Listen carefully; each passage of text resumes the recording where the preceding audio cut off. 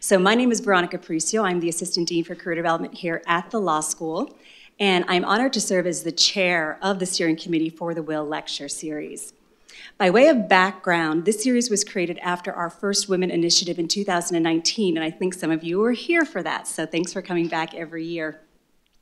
That program recognized the first women to be admitted to practice law here in Rhode Island. So we wanted to continue this important narrative into today to ensure that we are keeping the issues of gender and the law front and center. I would like to recognize and thank our sponsors for this event tonight for their continued support. We have the law firms of Adler, Pollack & Sheehan and Cervanka, Green & Ducharme. Thank you so much. We also have first women honorees who have donated: Louise Durfee, who was admitted to practice in Rhode Island in 1966, and Mirth York, who was admitted to practice in 1977. Their generous donations not only make this possible, but also help support a stipend program that we have to help law students who are pursuing the important work on women's issues. So if you are interested in supporting either the lecture or stipends, there is a link in your program tonight, so we thank you for your generosity. I'd like to give you a brief overview of what tonight is going to look like. So after this program, after the fireside chat, there is going to be Q&A. So if you are online, if you are joining us remotely, thank you for being here tonight. We're very excited to have you here with us as well. So if you do have a question, make sure you put it in the Q&A portion at the bottom of your screen, and we will have somebody monitoring that and hope to get to all of the questions that are included via remote as well as here in person.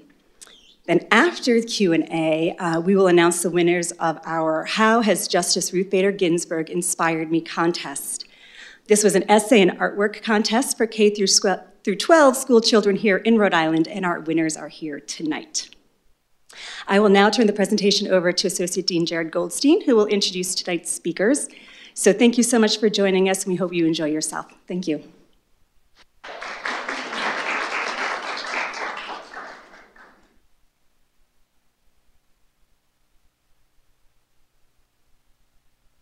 Hi, everyone. Welcome to the Women in Law Leadership Lecture. I wanted to first thank Veronica for introducing me. As many of you know, today is Veronica's last day at the law school, and this is her last event on her last day at the law school. So I want to thank you not just for your work on this, but for your work over the years at the law school. So thank you, Veronica. Don't be a stranger. And I want to thank all of the organizers of this event for your hard work and for your work over the years in making this event such an important part of our law school experience. Before we begin, I want to take a moment to reflect on the lands on which we reside. We're coming from many places, physically and remotely, and we want to acknowledge the ancestral homelands and traditional territories of Indigenous and Native peoples who have been here since before recorded history, and to recognize that we must continue to build our solidarity and kinship with Native peoples across the Americas and across the globe. Roger Williams University School of Law is located here in Bristol, Rhode Island, and so we acknowledge and honor the Narragansett and Pokanoket people and Soams, the original name of the land that our campus resides on. We also acknowledge that this country would not exist if it wasn't for the free enslaved labor of Black people, and we recognize that the town of Bristol and the very land our campus resides on have benefited significantly from the trade of enslaved people from Africa. The economy of New England, Rhode Island, and more specifically Bristol, was built from wealth generated through the triangle trade of human lives. During this time of national reckoning with our history of slavery and the disparate treatment of Black people, we honor the history of the African diaspora and the Black lives, knowledge, and skills stolen due to violence and white supremacy. While the movement for justice and liberation is building and we are witnessing the power of the people, many are still being met with violence and even being killed. As upholders of justice, our hope is to become agents of change for members of our society who have been met with violence, physical, mental, emotional, through our privilege.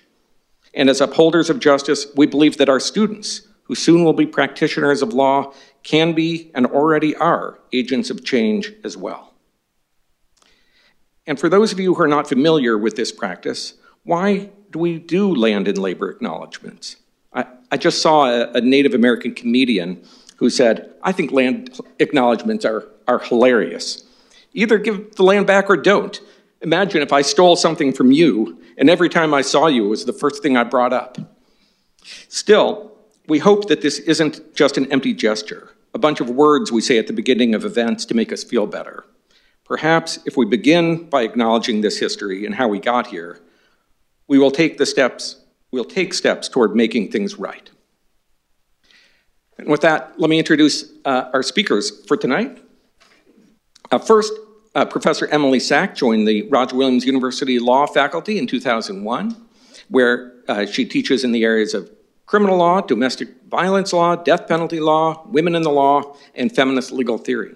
She is a nationally recognized expert on domestic violence and reform of the court system.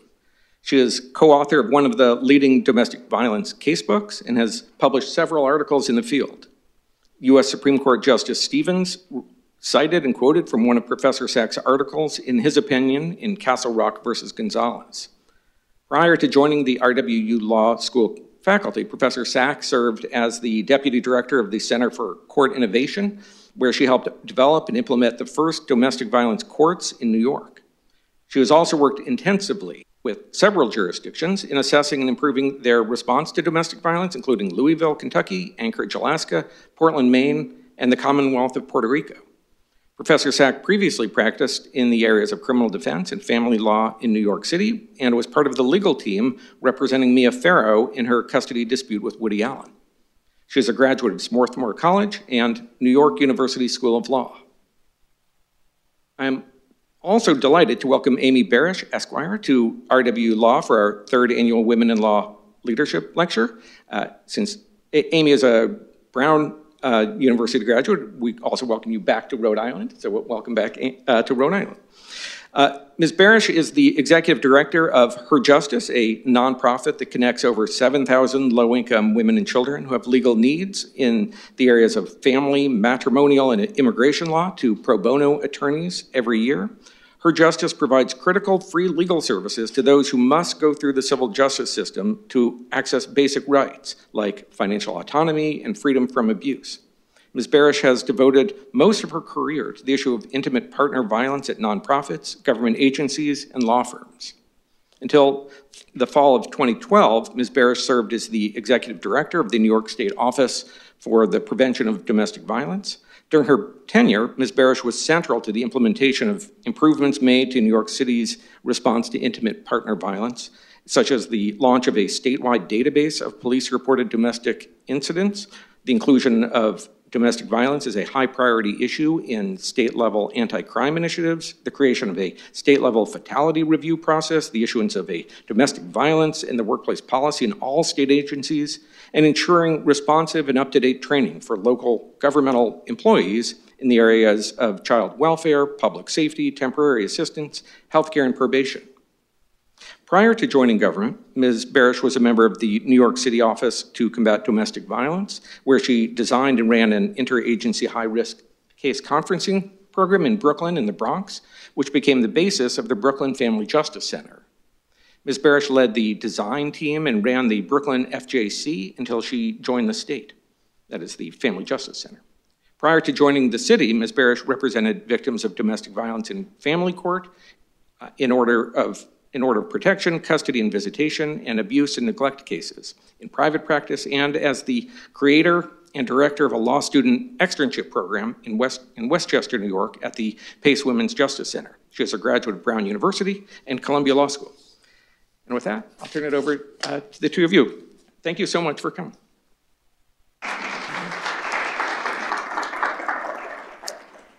Thank you, Jared, and really thank you all for coming, and to our virtual friends too for joining us.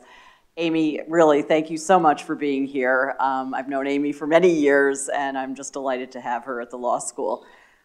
So let me just start with all of the career steps that Dean Goldstein just mentioned, not only in law, but working as a journalist before law school, and then working in a variety of sectors throughout law, as well as teaching. One theme seems to be a focus on women's needs and women's issues. So maybe you could start by telling us why you chose to go to law school, and how did you get involved in this type of work, and in particular, intimate partner violence work? Sure. It's always so interesting to hear what you've done read back to you, and it actually makes it sound almost like you planned it. And for those who are law students here, you don't always have a plan starting out, and I certainly did not really have a plan starting out, but I took about 7 years, or there were 7 years between college and law school for me. So whether that was because my dad was a lawyer or for other reasons, we'll never know. But I was really interested in journalism. I lived in France for 3 years. I did a lot of other things before sort of biting the bullet and going to law school. And one of the reasons I did go to law school, honestly, was to get people to answer my phone calls. I'd been working as a freelance journalist for about 3 years. And it's really hard work. You make 100 phone calls and you maybe get one person pick up your call and you get a piece assigned. And I knew that lawyers were considered smarter, powerful, important people. And I thought, well, I want some of that. Maybe someone will return my phone call. Seriously, though, and that is truly serious. I mean, I think it is important to understand that if you're becoming an attorney, attorneys have a role in our society that is perhaps outsized to, frankly, what we deserve, but it's important to recognize that role and to use that role mindfully. There's a lot of opportunity that opens up when you have that role. But I also realized that as a journalist, although I loved doing that work, there were, I could count on one hand the number of journalists who I thought were really making a difference in the world. The last big article I wrote was on sunscreen for Elle magazine, I think. And while sunscreen, you should wear it all the time, very important. That was not sort of what I'd hoped for myself. So after doing those things, law school seemed to me both a place where I could get access to rooms, the famous Hamilton, you want to be in the room where it happens, where I could maybe be in those rooms, people would return my phone calls, and I thought there was an opportunity to make change. I will say that my dad is an attorney. I'm lucky that he's still with us. He's 93, and I'm still convincing him that he should no longer be practicing. Yeah. But he was very generous and he introduced me to folks who were both practicing lawyers and lawyers who had stopped practicing. So I could talk to them before I made the final decision to go to law school, because I really wanted to understand, did I need to know that I wanted to be a litigator for the rest of my life, or could this degree be valuable in other ways? And I really learned that it could be valuable in so many other ways, which has certainly been my experience, and so that made it the final decision. In terms of why women, it's interesting. I think it's so interesting to talk to women who are coming up, who are maturing at this moment in time, because when we were maturing as women, it was very different thinking about what women's issues were and whether what it meant to focus on women's issues. I looked back after I had been in Paris for a couple of years working and deciding to go to law school. I looked back at all of my papers in college, and all of my final papers had been on women's issues. And I hadn't set out to do that, but even in medieval art, because I actually was an art history major at Brown. I was an independent major because, that's what we do at Brown, but it was mostly art history. And my final paper in my medieval art class was about the only two images of women on the front entrance of a medieval church. And the two images were the Madonna and lust. And that seemed meaningful to me, so that's what I wrote my final paper about. So when I looked back over college, I realized that theme had always stood out to me and was kind of the footnote to a lot of what we read and learned in school was, and then there were some women who did other things. Mm-hmm. And so I think it was a slowly burning interest, and by the time I went to law school, I knew that women's issues, if law was to effectuate change, and having lived in the world as a woman, I knew that there was some change women needed. That was where I wanted to aim my direction. Mm-hmm. And the partner violence piece really came out of the fact that I was in law school, as my son would say, when dinosaurs roamed the earth. So the Violence Against Women Act, which was reauthorized, was originally passed in 1994, which was when I was in law school. And that was a huge watershed piece of legislation. And so if you wanted to do women's stuff and law in 1994, partner violence was kind of the place to be, where there was a lot of new activity. So the partner violence piece I almost stumbled into. That was the exciting place to be in women's issues. And then I stuck with it because it really is a fascinating intersection of power and gender. So kept at it. And you mentioned obviously that your path to law school was not clear cut from the beginning. So when you went to law school, did you know how you wanted to use your law degree once you got it? And also, given that you've had so many different positions, how has your law degree been important to those positions besides people returning your phone calls? Yeah. And you find out they still don't always return your phone calls, but usually when they don't, it's for a reason now. Yeah. You know why they're not returning your phone call. Yeah, that's a great question. I think I knew more what I didn't want to do, and it was while I was in law school that I was able to better figure out what I did want to do. But given that I've done a lot of different things, it's clear that I keep doors open. So I was pretty clear I didn't want to be a transactional attorney. I will try to speak in a conversational tone, but I am from New York City and I'm a trained attorney and litigator, so I tend to speed up. So I've talked a lot since I was small, so litigation, you know, if the law branches kind of into transactional litigation, I figured litigation was where I wanted to be. I wanted to do social change work. I wasn't completely sure what that would mean, to be honest, as an attorney, even though I'd been out 7 years and spoken to other lawyers. I think a lot of lawyers aren't sure what that means, and it can mean a lot of different things. Pretty sure I wanted to work in the public interest, but wasn't sure which branch of the public interest. Yeah, I think those were the things I knew. I did, because I came to law school a little bit later than a lot of my classmates, I would say, and I'm a big fan of people taking some time, maybe not 7 years, but 2 years, you know, between college and law school, because I think it helps you understand where the law has an impact. So when I went to law school, it wasn't just an intellectual exercise, although it can be that, and a lot of people use it as just graduate school generally, but I could put the law in context. I'd had enough lived experience that I knew where the law lived, and sort of it makes you think about it and ask different questions and even read different parts of court decisions sometimes than you might if you're just looking for the holding and the dicta, you know? Yeah. And I mean, given what you said, you've already started to say this, but what advice would you have for law students and young lawyers who are starting out in their careers? You know, I would ask a lot of questions. You know, it's a truism now to say there's no such thing as a dumb question, but I really think it's true. People love to talk about themselves. I mean, look, I came here to talk about myself, but honestly, people do love to talk about themselves. And so ask other attorneys you know, attorneys with more experience, ask them questions, ask them how they got to where they are, because they'll love telling you, and you'll learn a lot about decisions that were available. I really do think a law degree opens enormous numbers of doors, and some of the paths are less obvious than other paths. Like if you choose to go to a law firm right after law school, you know, the path to becoming a firm partner, while difficult, is at least clear. It's straightforward, kind of what you need to do to get to that place. But the path to becoming somebody who works in a general counsel's office, or who works in government, or who works in not-for-profit might not be as straightforward. So I think always find the folks you think have interesting careers and ask them questions. And I think retain a sense of humility. You know, as your dean's introductory remarks, obviously you have a sense of humility sort of woven into how you talk about yourself here, which I think is really great. But as attorneys, it's very easy to lose sight of that humility because of the way our community regards lawyers. And we should be humble. We have one expertise, and even that expertise, frankly, is very narrow. You know, people look at lawyers and think we know the answers to all legal questions, and I hope students will know, you do not. You know, there's a huge sector of law. And so I think humility is really important, because law is only as helpful if it can respond to the human condition. And if you don't know much about the human condition yet, the legal piece is just an academic exercise.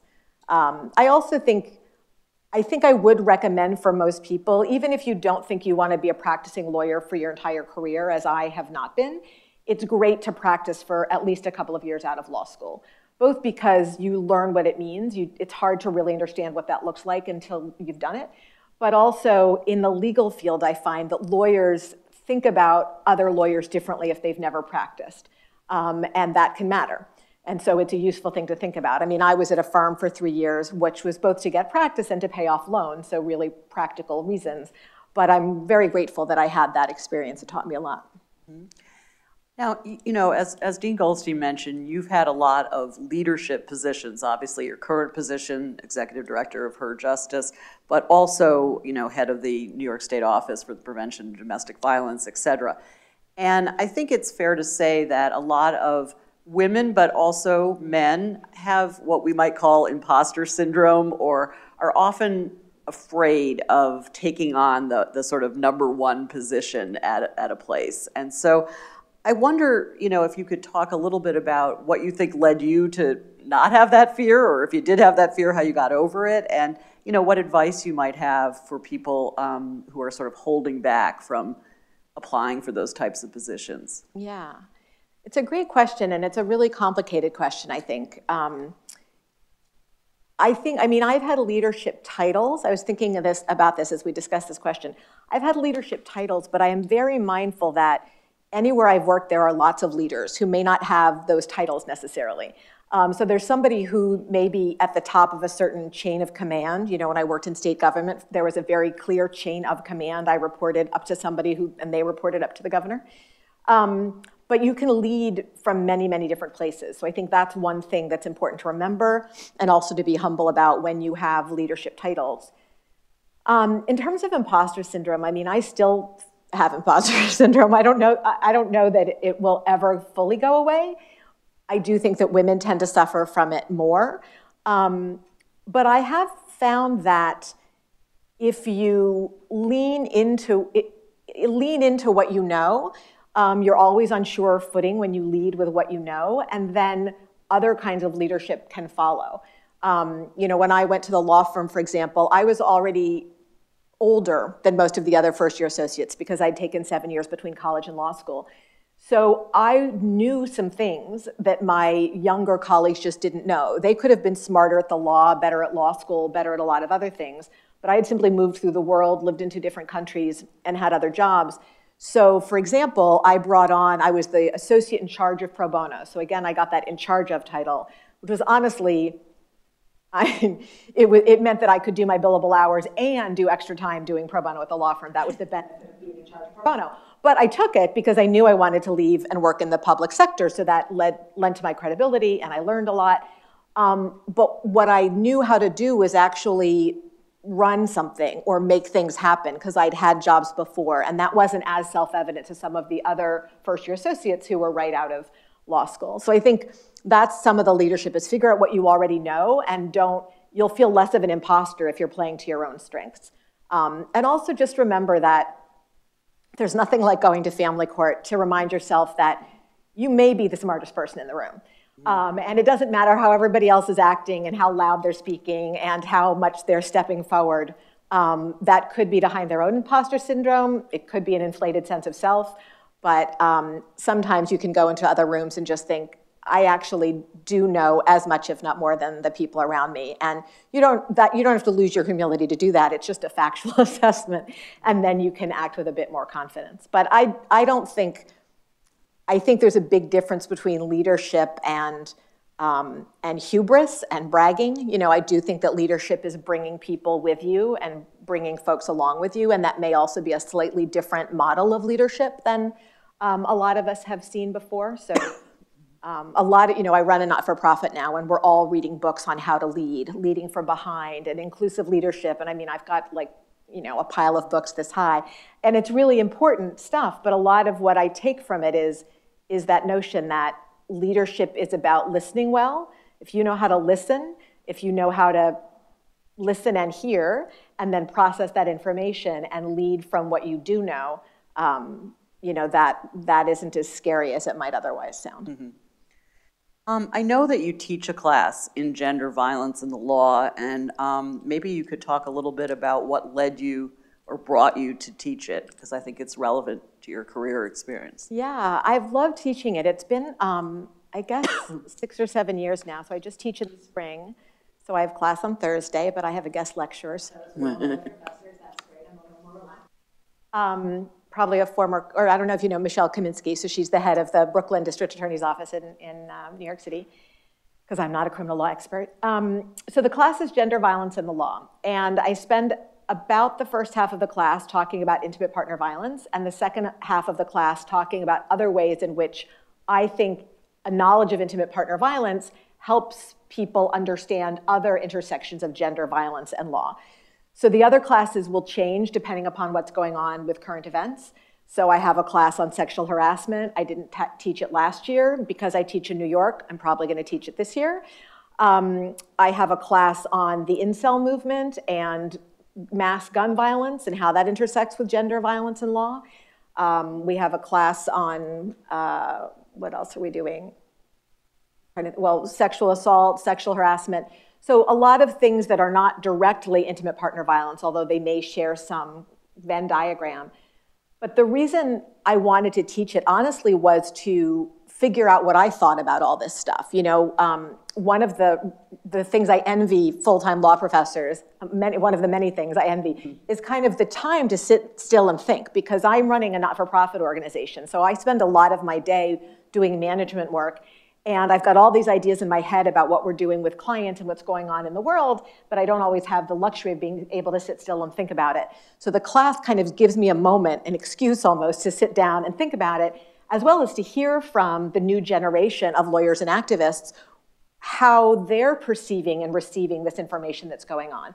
Because the law evolves and we need to evolve with the community that is coming up in the world. So that's why I like to teach it. And it really raises, you know, partner violence.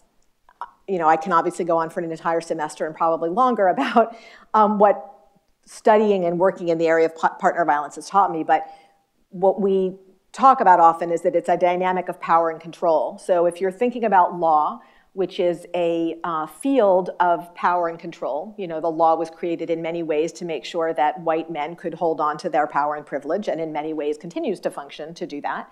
If you are not a white man and you learn those tools, and then you want to go into the world and make social change, I think it's incumbent upon one, or at least I feel obliged to figure out how do I do that in a responsible and respectful way. So one of the ways in which, you know, I'm very close to that power place, I'm a white cisgendered woman, but I am a woman. So I kind of start from that, you know, I'm that off kilter from the norm. And then I work with my students to talk through all the other ways in which gender and other non-normative other people for whom this system was not necessarily designed, how the system operates on them, for them, against them, and how folks can operate within it. So all of that, to me, can get encompassed in gender violence in the law. So it's a broad-ranging class, and the second half of the class is led in large part by the student interest, which is great. Well, I know that in your history of working, particularly in New York State, you know, you worked for some governors who had good policy, but themselves abused power in their own private lives, or not so private lives. So Spitzer and Cuomo. So I wondered if you could talk a little bit about kind of how you make sense of that situation of men who support good policy, but actually are themselves abusers. Yeah, so I have one of the millions of op-eds I've half written because I don't seem to find the time to sit down and finish them, is, I'll just give a brief version of it because I think it's an answer to your question. And in my head, it's called, in the filing system in my head, it's called Funny Story. So I was appointed by Governor Spitzer to run the New York State Office for the Prevention of Domestic Violence, which is a great honor. And I met Governor Spitzer, and he, like many leaders and charismatic people, has that kind of shine about him. It's really exciting to meet people like that, and it's very flattering, frankly, to have someone like that pay attention to you and want to hire you for this position. So I was really excited to go up to Albany and take this job. And at the time, and I don't know how much folks know about what goes on in New York, but he really was sort of the shining star. He'd come out of the Attorney General's office. He'd held Wall Street accountable. And he had a lot of really smart people in his office he was bringing with him to Albany. Everybody said he was going to be the first Jewish president. It was the train to be getting on, you know, if you wanted to be making policy going into the future. And my first year there, before things took a turn, I did a public awareness campaign with the Family Violence Prevention Fund, which some people may have seen, which has pictures of, you know, a boy in a hoodie, and it says, "Do your homework, eat your vegetables, respect women." And this was a public awareness campaign the Family Violence Prevention Fund had created, and then with the another group, we could localize it to the state of New York. So I was pushing these posters out through the state of New York. And my office had just finished putting stickers over all the brochures that said Pataki on them, because we still had the brochures in the office and they were still true, but he wasn't governor anymore. So we were just stickering them all with Spitzer stickers. So as we were coming out with these posters, I thought, usually if you do, I ran an agency, if you do an agency poster, you put the governor's name and your name, the head of the agency's name. And I said, let's make these evergreen. This seems ridiculous. We keep having to put stickers on things. So we didn't put the governor's name or my name on the posters, and they went out in the state. And then, as many people know, not too much later, he resigned after, in New York, a variety of scandals. I think what was known more generally was the fact that he hired a prostitute in Washington, D.C., and he used state troopers to make that possible. There were a lot of other things going on there that were happening in New York, Troopergate and various other gates that I don't need to get into, but the big headline was, does the governor have a sex problem, was kind of the conversation that was going on. So first of all, I was really glad I hadn't put his name on my posters, which said respect women, because that would have been uncomfortable. And I had, I really did it just because of the stickers. But everyone asked me at the time, do you think Governor Spitzer has a sex addiction? And I said, I don't know the man well enough to answer that question, but I think he has a hubris addiction. So then, funny story, I stay in the job even though this crazy thing has happened. Governor Patterson, David Patterson becomes governor. He'd been lieutenant governor, and actually domestic violence had been one of his areas when he was lieutenant governor, so great, he's going to be the governor. And while he is the governor, his very close aide is found to, is in court because he has allegedly physically assaulted his girlfriend and has possibly used state resources to reach out to the girlfriend, to communicate with the girlfriend. And it turns out that the governor called the girlfriend because he knew the girlfriend and wanted to see if she was okay, which is not in the Governor 101. Like, that's not. So Governor Patterson, made a poor judgment call, in my view, as governor. He was not involved in that directly, but there was a lot of noise in New York State because this was a very close advisor to his who was being tried in family court, and the state troopers were in some way involved. And during that situation, my direct boss at that point was Deputy Secretary Denise O'Donnell, who went on, she had been a judge in Buffalo, she went on to run BJS in DC. She resigned because she had not been given accurate information from the agencies that reported to her, including the state police. So my boss resigned. And so that happened. So that was, a year into that. Now it's 2 years and 2 governors.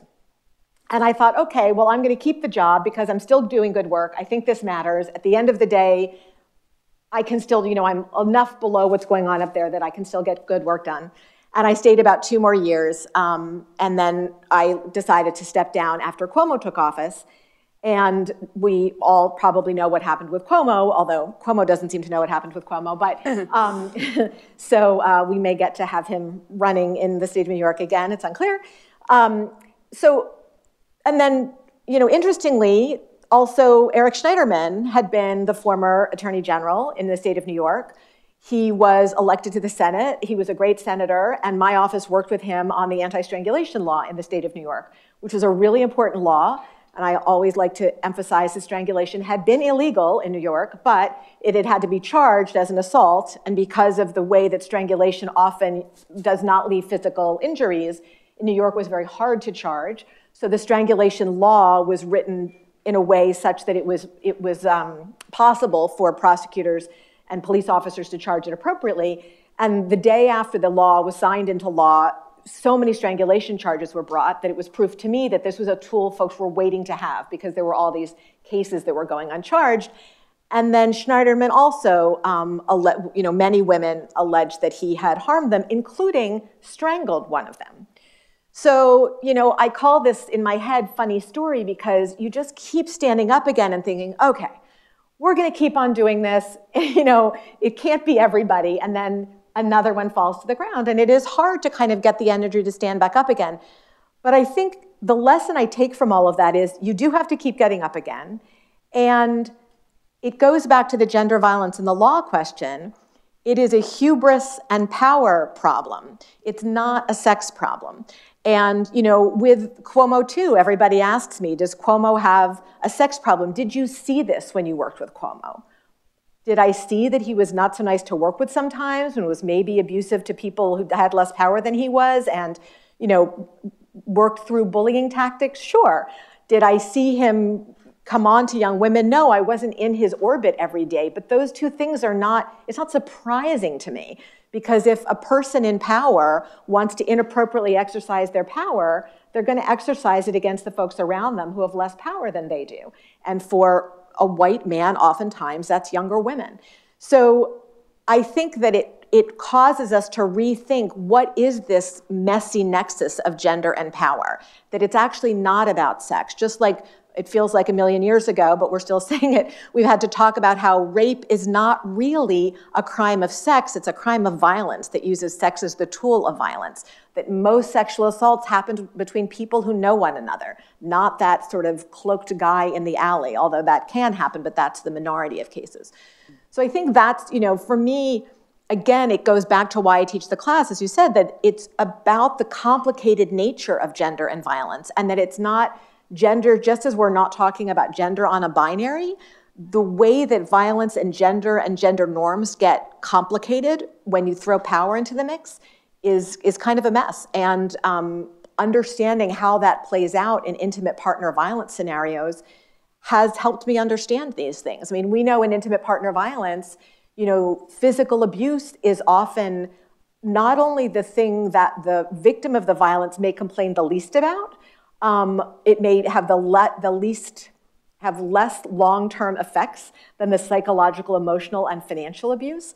So it's changed the way we think about intimate partner violence. So if you think about intimate partner violence differently, if you think about it as abuse of power, as restraining somebody's autonomy, as embarrassing them publicly, as making it impossible for them to make free choices about themselves, it starts to sound a lot more like some of these other complicated messes of gender, power, and violence as well. Thank you. So we're running short on time because we want to make sure we have time for cute questions and answers. I just have two very quick questions for you.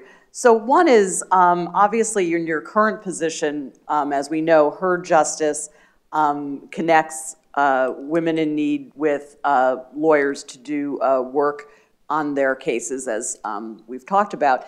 And I know you have a concept of what you consider meaningful pro bono work, and I just would like you to, I don't want to leave without you saying something about that. Yeah.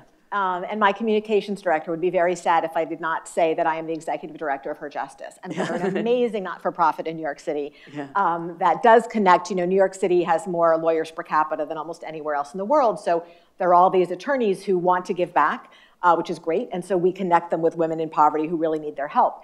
The complicated, and there's been a lot written about pro bono in academia, a little less in the public, but more now. Pro bono is actually going through a bit of a sea change right now. And I think in the legal services world, which is kind of my background and certainly where a lot of my colleagues come from and are in now, pro bono has a bad reputation, frankly, because it's seen as kind of this, wallpapering over of private sector lawyers. Private sector lawyers are in it to make a lot of money, and they're representing bad actors, and they can feel better about themselves by doing a couple hours a year helping a good cause, right? That's sort of the bad story about pro bono. And while I'm sure that happens, I would argue that why not? If it is helping some people and some causes, we'll take it, because there's not enough lawyering to go around.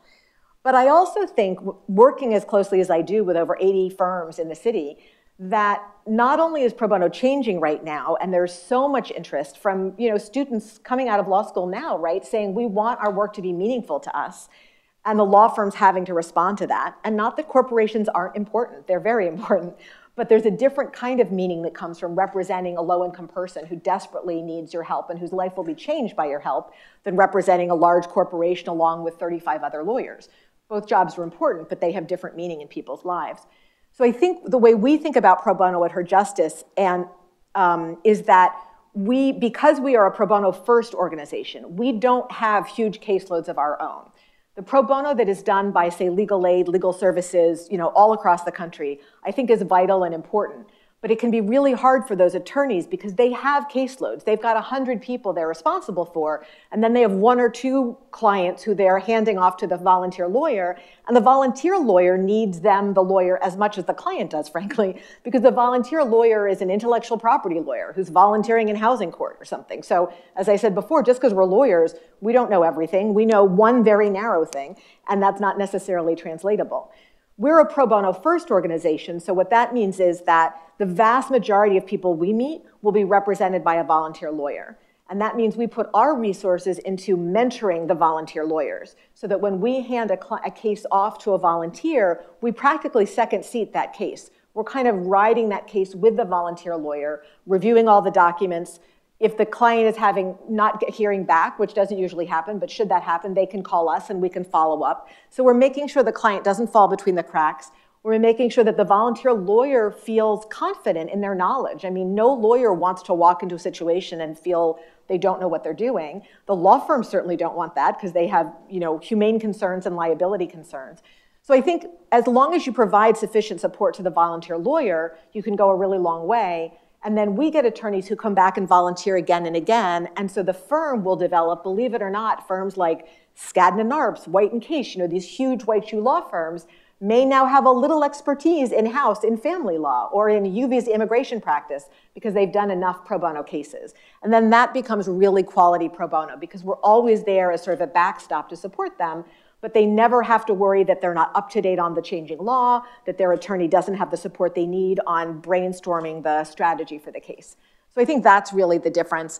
And I will just add that, pro bono is changing a lot right now, both because law firms are changing a lot right now. COVID has changed how every business operates, and firms are having to think hard about that. There's a lot of lateral movement in firms. As I said, younger associates, I think, are coming up thinking we want that mystical work-life balance. We also want our jobs to matter to us, and pro bono can be a nice balance for that. And then finally, just to add sort of to the opening remarks, I think we have been starting to push harder, frankly, on our law firm colleagues who are phenomenal allies to us and really provide incredible resources, but pushing hard to say, I know you want the English-speaking attorney who has a case in Manhattan that is not litigated or is only going to last a year, but do you understand that that's the case we can place with anyone? And if you really want to make a dent in the problem, which we're trying to address, is our clients of color who don't speak English as a first language, who have a litigated case out in the Bronx, which if you don't know New York City, if you work in a Manhattan law firm, you never go to the other boroughs, right? So going to the Bronx when we used to go places in person feels like going very far away. So we say honestly to the firms now, we will give you cases where you can get lawyers because it will help everybody, but we're asking you to stretch a little bit. Because the people, if we don't do that, we're just ratifying the systemic oppression that has resulted in people like our clients not having lawyers in the first place. So please see if you don't have a lawyer who speaks a language other than English who might want to take a case. It's really exciting to use a skill that is unique to you when you do volunteerism. It feels really, really good. I happen to speak French fluently for no good reason except that I'm a total Francophile.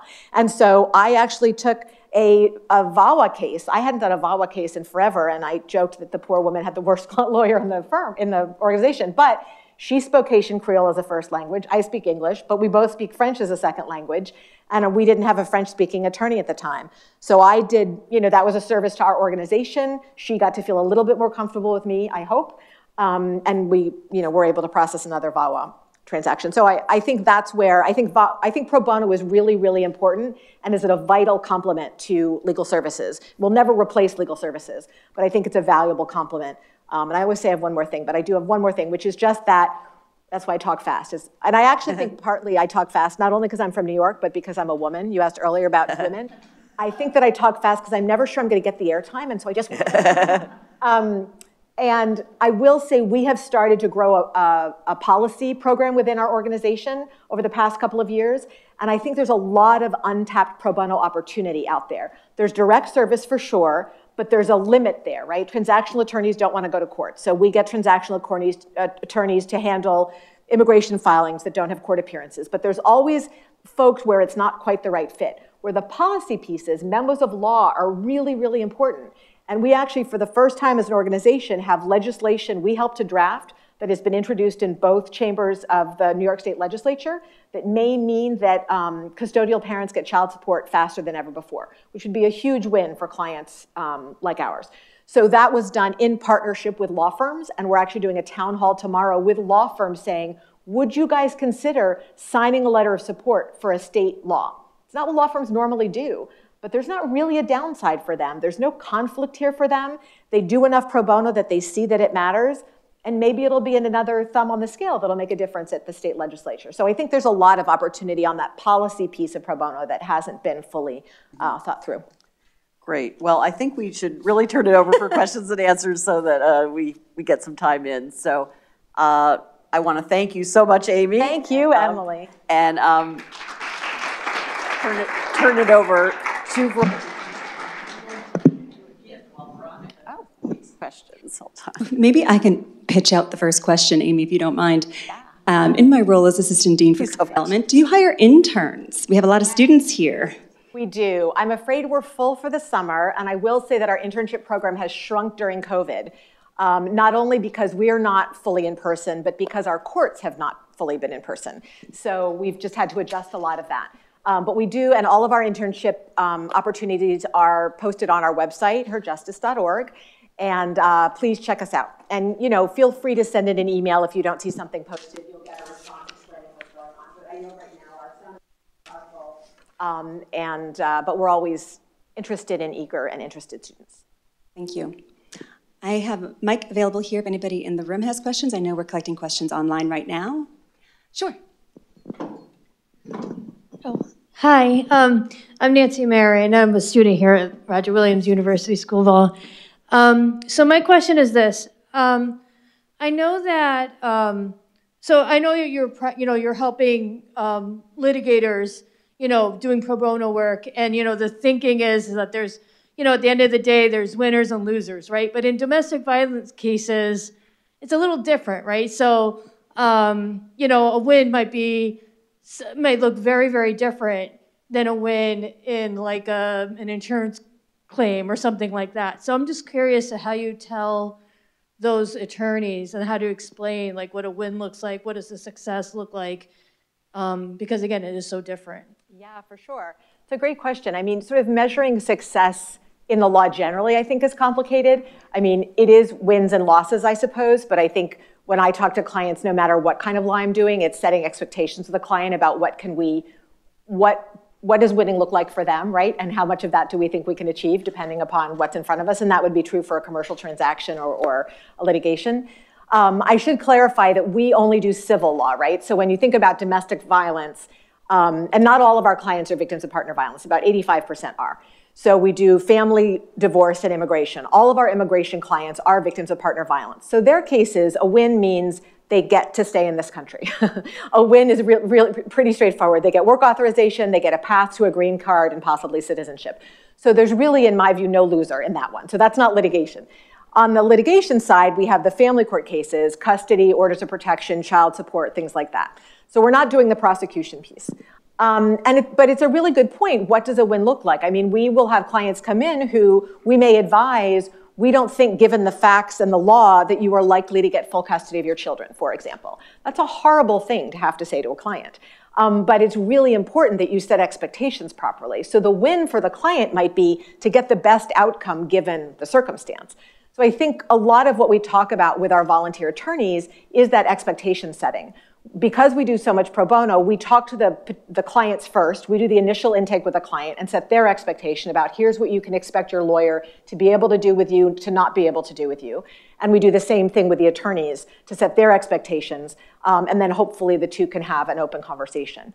But I don't know if you were getting at, another angle on your question might be, what about the people on the other side of the case? Because, for example, when we're advocating for more equitable child support laws in the state of New York, we don't say we want women to get more child support. We say we want parents to pay as much child support as they can afford for the well-being of their children, right? So it will ultimately benefit a lot of women because the reality is the majority of single-parent households are run by women. But what's fair in the law is to make sure that parents, whoever they are, can pay as much as they can afford for the well-being of their children. Does that answer your question? Yes.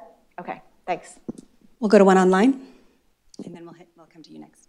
All right, so we got a question online asking what the most challenging part of your job is. I only get one. I mean, I will say very honestly, in the last 2 years, the most challenging part of my job has been doing it from my living room. And I say that because for me personally, you can probably tell by my affect, I am a people person.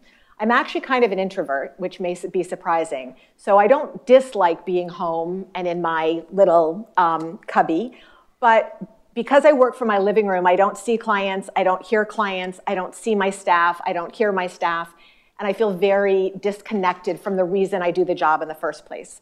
So you asked earlier, Emily, about leadership. You know, one of the things about having the jobs that I've been privileged to have is that I get farther away from the reasons I took the jobs in the first place. So I started representing low-income women in family court, and now I run the organization that represents low-income women living in family court. And I love being in the office on Thursdays when our helpline runs, because from 11 to 1, the phone is ringing off the hook, I hear people talking, I see the attorneys conferring, and it reminds me why I'm doing this. So for me, the last 2 years have just felt very isolated from the heart of the work. And I think, you know, you'll hear from a lot of professionals that's the case. The upside is more time with my own child, you know, I get to cook dinner more often. The downside is I handle a lot more management, a lot more questions about do we or don't we impose mask rules, you know, and a lot less about what do the women our organization exists to serve need, what are they seeing right now. So that's a very like in the moment challenge. I would say a bigger picture challenge goes also back to the leadership and kind of the imposter syndrome piece, which is I have to constantly remind myself that I know stuff. And, you know, it's funny, my son is a first year in college, and I'm sure when he looks at me, he sees, I know he sees a person of a certain age. But those of you who are maybe closer to my age know that in your own head, you kind of forget how old you are and you're just yourself.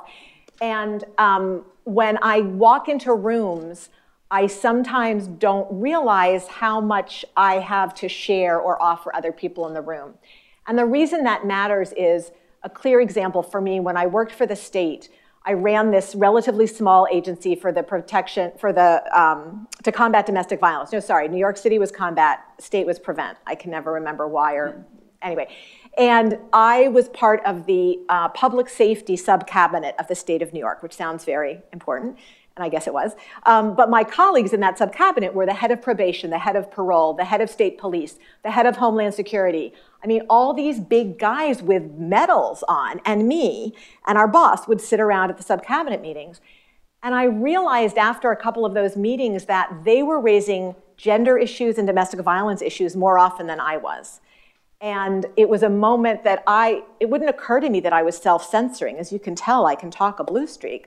But in that room, I felt really intimidated by the other knowledge in the room and thinking, well, I'm not even really a public safety person. That's not what I do.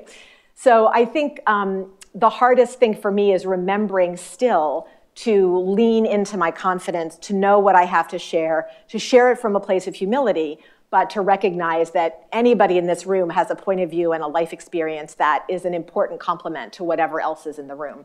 And hopefully that'll be a challenge always, because I think it's a good challenge to have.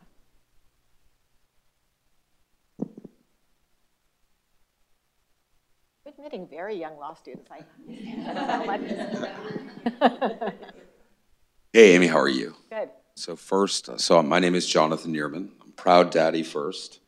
But in my daytime life, I serve on the executive team of a large nonprofit in Boston focused in workforce development. Oh, great. So my question is less about kind of the law piece and more about, you know, your work as the ED of this agency. And, you know, for us, removal of barriers for particularly the immigrant and refugee populations, which, you know, make up a huge percentage of those we serve, you know, the removal of certain barriers, you know, we try to look holistically at the situation and, you know, someone might need to learn English, but for them to access our services, they need a stable home, they need housing, they need food security. There are lots of pieces to that puzzle. And so we really try to work with other agencies in Boston to approach that kind of from kind of a community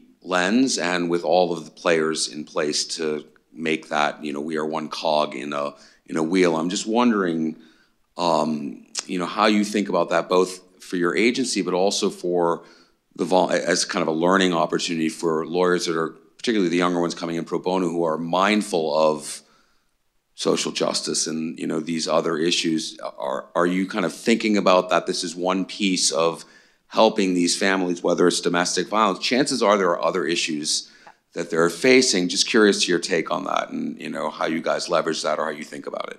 Yeah, it's a great question. I think that we have an unfortunately siloed approach to getting through life, you know, in terms of supporting folks who need support. And law is a typically siloed space. And so, you know, I used to co-teach my class actually with a social worker, and we had had social work students and law students, because I believe really strongly working hand in glove with folks who have complementary expertises. I am not a social worker. So you know, if you work with low-income communities, you become sort of a pop psychologist or a pop social worker, but they deserve real social workers and real psychologists.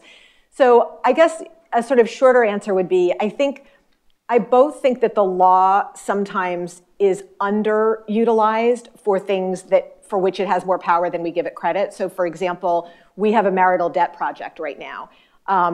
Everybody knows that when you get divorced, you divide your assets, but people forget that you also divide your debts. For our clients, they don't have a lot of assets, although the assets they have are that much more important because there aren't a lot of them. So they may have a pension, they may have a home, but there's a lot of debt. And very often, especially if our clients have been victims of financial abuse, there's debt that their husband has accrued in their name. And if they don't separate from that, they are way behind the 8 ball. They can't get back on their feet. You know, they can't get jobs. They can't get apartments. They may not realize that their credit score, we now run credit scores for all of our clients because they can't get out of shelter and rent an apartment if they don't have a good credit score, but they don't even know what their credit score is, or if they're an immigrant, they may not have a credit score. So you're right, all of these things are completely interconnected. And I do feel that having done partner violence work, which basically means families are collapsing and you're kind of having to start that back up again, you become like a professional dilettante. I know a little bit about housing law, a little bit about consumer debt. So what we do is we partner really closely with expert organizations because we don't want to grow into a space if there's already a group that knows how to do that. We have a social worker on staff, and part of her job, she does support the clients, but it's actually to support the pro bono attorneys sometimes, so that if they have a client whose life is falling apart in many ways, they don't try to, with good intention, solve a problem they don't know how to solve. Because, you know, that can be challenging, and clients will just tell you their whole story, and they meet a well-positioned attorney. They're like, great, help me because I'm getting evicted, and help me because this is going on. And so we want to make sure the attorney knows they can come back to us and we will redirect. But I do think it's really important to have those tight-knit connections with community groups, and I think lawyers haven't always done that so well. Some law organizations have that embedded within their organization, but we certainly do that a lot. And I will say that's another place where we're leaning into the pro bono relationship. So we actually are bringing in financial organizations to see if some of their staff might be able to similarly, for example, provide financial advising to our clients getting divorced. A high net worth person has an assets manager. There's no reason a low income person shouldn't have a debts manager or whatever equivalent to make sure that they come out that as financially sound as possible. Oh, I love Yeah. that. And what I would say is,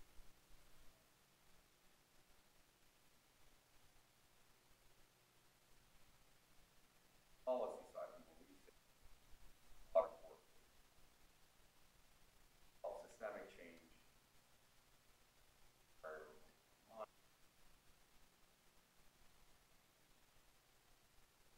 Thing that, as you said, that thumb on the scale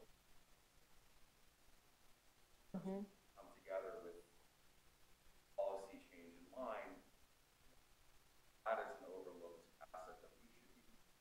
Yeah, I encourage it. I'm happy to talk to you about it. And the firms love to do it. I mean, honestly, we have such great people in our law firms who want to see things change. They understand, they're good problem solvers. They do have these transferable skills.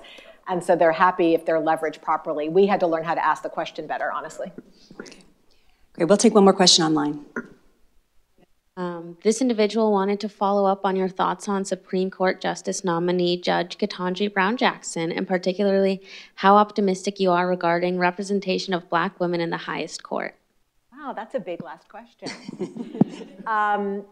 I don't know the candidate personally, and I have not had time, unfortunately, to review her background, but I am thrilled that we are looking to get some diversity, a whole variety of kinds of diversity, and I'm very hopeful that she will be confirmed. And I can't imagine from what little I have read, I can't imagine a legitimate objection to her qualification to sit on the bench. I think that representation is so important. It's not the end game, but it's so important for everybody to feel as though somebody who understands where they're coming from can make decisions about their lives and make informed decisions. You know, Justice Sotomayor, I was lucky enough to work with her very, very briefly when I was in law school, and she talked about being a wise Latina on the bench, I think, and I think got some condemnation for it, and I thought it was a really smart comment because we need all kinds of wisdoms on the court. And just like in every other system that I was talking about, the systems have been built and run by the same kind of person for a really long time, and we will have better decisions and more equitable decisions, the better the representation is. In terms of my optimism, I guess I would say I'm cautiously optimistic. I mentioned that my son is a first year in college. He's also a philosophy major, so he asks really hard questions all the time. And he was arguing during spring break that it's kind of the end of civilization as we know it, and making me defend the fact that it wasn't, which is his job as my child to do things like that. And I do fear, and this is kind of veering a bit afield from the question, I guess, but I feel we're in a really complicated moment in our country and in our profession. And I think that something has to give. And I hope it gives in a positive way. I hope that we get to the other side. I mean, I feel that political discourse in this country is no longer meaningful in the way it was when I was growing up, and I'm not quite sure what to do with that, and I don't know how we get to the other side of that, but I think it will only help to have more voices being heard and more perspectives being heard from positions of power. So that's why I'm also really hopeful that the nominee is confirmed, because that is a strong voice, and it is a voice that right now I think is being given less respect than it has been historically, which then undermines our entire profession, which is a problem. Can I say one more thing? I know we're running over, but I hate ending on such a downer note because I am generally an optimistic person. It's just feeling like a heavy time right now, really, really heavy. And I want to say that to the law students too, because I actually did this with my own students during my last class. Before class, I asked everyone to put in the chat one word, how are you feeling today? And it was heavy. And I really profoundly believe that you can be an agent of change as a lawyer, and you can be an agent of change from wherever you sit as a lawyer. So if you decide to go to a private law firm and represent big corporations, that's great. You're going to have a lot more financial power to put behind your opinions and the places you want to make change. You can use that power in the corporate rooms, the conference rooms that you're in, to have a voice to make change. You can make change working at not-for-profits, for no money. You can make change in all sorts of places. You can make change in academia. There is no place from which you can't make change. So I would just say that I think lawyers can get into lots of different rooms, and you've learned amazing ways to think about and analyze problems. So go where your heart dictates you care. I had a student come up to me after the women's marches a couple years ago and saying, I'm starting at a law firm in the fall. I feel guilty. I shouldn't do that. I should do something else. And I said, no, go get a great experience at the law firm. You can make a really big difference there. And if you change your mind in a couple of years, change your mind. But pay off your loans, free yourself up, and then you'll have choices. So I just wanted to say that. I think in the introduction, the dean mentioned being agents of change, and I think all lawyers can be agents of change from wherever. So there's no perfect right job or career path. Make the choice that feels right at that time, and you can be a change agent from there. I think that's great advice, Amy. Thank you so much.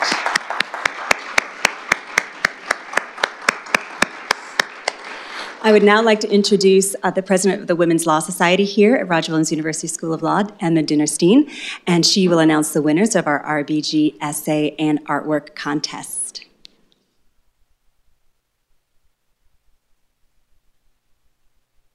Hi, everyone. Thank you, Veronica, and thank you, Amy, for sharing your story and wisdom with us tonight. Justice Ruth Bader Ginsburg once said, "Whatever you choose to do, leave tracks." That means don't just do it for yourself. You will want to leave the world a little bit better for having lived. I think there is no doubt that RBG did just that. She has left a resounding legacy that has left tracks and has left the world a better place. For the last few years, our law school has invited Roger Williams and Rhode Island students from grades K through 12 to submit essays and drawings, and these Roger Williams students, through our Women's Law Society Executive Board, have graded them. And they have been inspired by the legacy of the late associate, Ruth Bader Ginsburg, who passed away on September 18th, 2020. The contest allows students to express themselves and their connection to RBG and how she inspired their lives. All the entries truly encapsulated RBG's inspiring nature through their words and drawings. The students were able to take Justice Ginsburg's inspiring and amazing career and serve. So please enjoy this video of our winners. It's going to be behind us. Hopefully this works. If I do it right, if I follow the instructions. All right, everyone. Gonna make it full screen.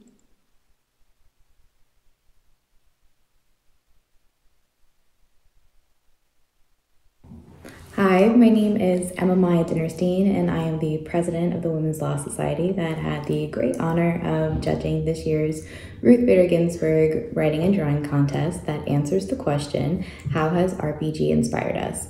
This year we had an amazing array of applicants, everything from our K elementary school grades that submitted an amazing array of drawings, to our middle school and high schoolers who submitted their 1 to 2 page papers answering an amazing prompt, really digging into what it means to have been inspired by RBG. I want to thank my fellow judges and e-board members who put in the work, and I also want to thank the admin who continues to support this contest, and lastly, the Rhode Island Lawyers Weekly who continues to support also this contest and who is going to publish our winners. So without further ado, here are our winners.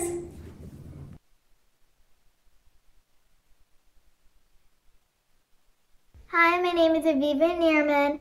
I go to North Smithfield Elementary School. I'm in 3rd grade, and I'm proud that I won the Ruth Bader Ginsburg contest. One way that Ruth inspires me is because she always wanted to stand up for others. Another way she inspires me is because she was always determined to make sure others were treated equally. I find myself looking out for my classmates and my friends like she did her whole life. That's how she inspires me.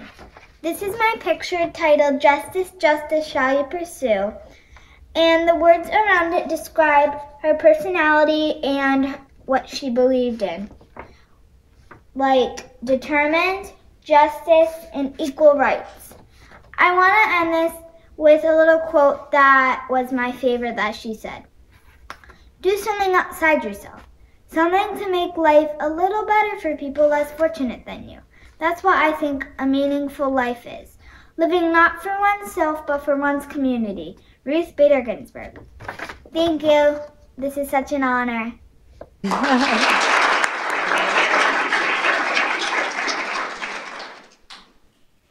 How has Ruth Bader Ginsburg inspired me by Carter Me? Ruth Bader Ginsburg has inspired the world in many different ways, especially for women. But here's how she has personally inspired me. The first way she has inspired me is that she was one of the 9 women in her class of 500 at Harvard Law School. She even graduated top of her class. How this inspires me is that when I grow older, I want to become a lawyer. At the time, being a lawyer was a rare job for women since they were thought to be less intelligent or less capable than men. This fact makes it more inspiring because she defied the expectations of society at the time. In addition to that statement, another way she has inspired me is that she did many things for women's rights. How this inspires me is that women at the time were oppressed and treated as less intelligent or less capable when being compared to men. Even though I am not a woman, I feel inspired by this because I am an Asian American and quite a few Asian hate crimes occur throughout America due to the spread of COVID-19. People of my culture are currently being oppressed, kind of like how women were at the time. So seeing someone stand up for their people in order to prove what they think is right truly inspires me. Lastly, the final way she has inspired me is that she kept working at the Supreme Court, even though she was sick with colon cancer.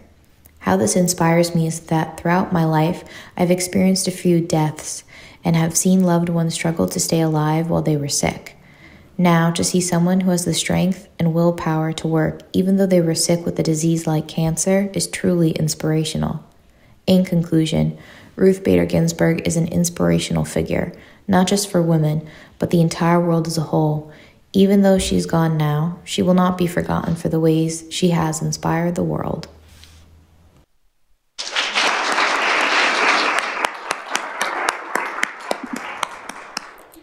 Ruth Bader Ginsburg not only paved the way for feminists, but she demonstrated what true leadership looked like. Throughout her career, she worked with others and led a nation to fight for what they believe in, and encouraged others to join them no matter their beliefs. She practiced what she preached with her friendship she found within Justice Scalia. Although the two justices had differing ideologies, they battled in good faith and had a lasting friendship. Her actions and words have inspired me because not only did she fight for justice, but she fought for civility among differing opinions. This is a key value that I impose as I lead a nonpartisan political action committee called Students for Change. Giving students and young members of society a voice in local democracy is a powerful skill to cultivate meaningful change. Ruth Bader Ginsburg inspired me to lead this platform to give everyone a collective voice, no matter their viewpoint. Our country is lacking good faith actors on the local, state, and national level. Citizens can become cruel and vile when fighting for what they stand for, as demonstrated during the insurrection. Ruth Bader Ginsburg never gave in to foul play or bad actors. She chose to lead in a way in which others will follow. Her passion and leadership inspired me to fight for what I believe in during local municipal meetings, as well as encouraging others to do so despite controversy and opinions. Ruth Bader Ginsburg was also an avid fighter for voting rights and wanted to grant equitable access for Americans to exercise this right. In the court case Shelby County versus Holder, Ruth Bader Ginsburg specified that she believed that any states who have had a history of racial discrimination in voting under the Voting Rights Act of 1965 should be required to get federal approval before changing their voting laws. Because of the history across the nation of gerrymandering, limiting ballot drop boxes, and stigmas around mail-in ballots, RBG's fight for equitable voting rights inspired me to join the Let I Vote campaign and worked with elected officials to ensure voting rights in Rhode Island. These provisions include no-excuse mail voting, a permanent absentee list, rigorous voter registration list maintenance, early voting, enhanced signature verification, online mail ballot requests, ballot drop boxes, no witness requirement, and new primary dates. I door-knocked in Providence to inform citizens on this new act and encourage them to send Let I Vote postcards to their state senators and representatives. My political action committee also met with Alana DeMario, one of the lead state senators sponsoring this legislation, to discuss how efforts can be increased to ensure its passing. As RBG puts it, throwing out pre-clearance when it has worked and is continuing to work to stop discriminatory changes is like throwing away your umbrella in a rainstorm because you are not getting wet. As a feminist, Ruth Bader Ginsburg continuously stood up for women's rights and equal representation. She gave us a seat at the table and showed us that the voices of women need to be heard and respected. Her perseverance has inspired me to fight for equitable access to abortion in Rhode Island. Under the current system, not all health care covers this cost. This disproportionately affects women of color and women with lower incomes. We all deserve equitable access to these programs. Throughout her career, Ruth Bader Ginsburg has worked to protect the rights of so many Americans. Her actions and words of wisdom inspired me to fight for what I believe in my own town and state. She leaves a great legacy behind of leading in a way where others will follow, and she proved that what makes a great leader is inspiring others to also fight for change, as she laid the groundwork for so many after her.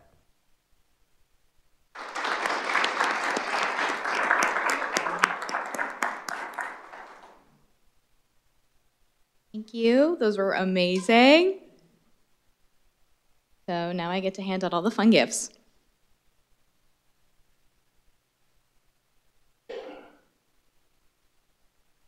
First up is Aviva Neerman. Come on up.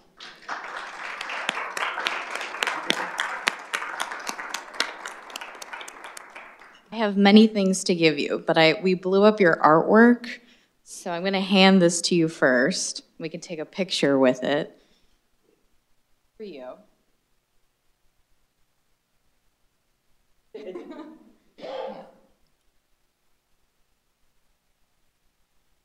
You can keep it.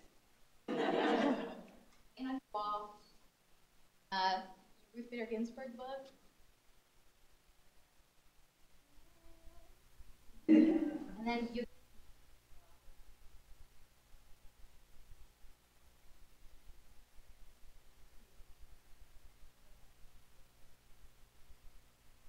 So neat.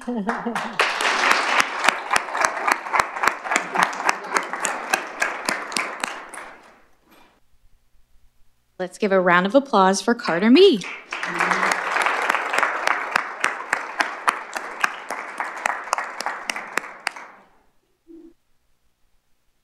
Did not blow up your essay, I'm so sorry. For you.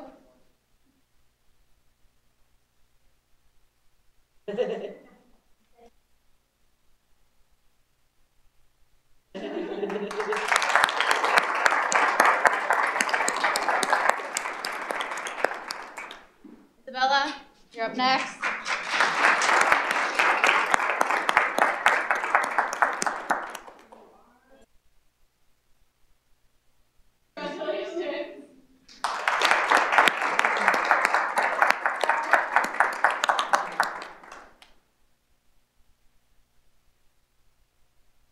I'll just speak from here. Thank you so much, Amy. Thank you so much for your conversation and all of your insights, and to all of this, the students that are here today. Congratulations on the contest and winning, and thank you to all the students who participated in the program. So I just wanted to take a moment to acknowledge a few people who've put in a lot of hard work for this evening's event, including Chelsea Horn and Jane Gavednik. We have Michael Bowden, Nicole Deslewski, the members of the WIL Steering Committee, and of course our generous sponsors. So thank you so much for all that you've done to help make this happen.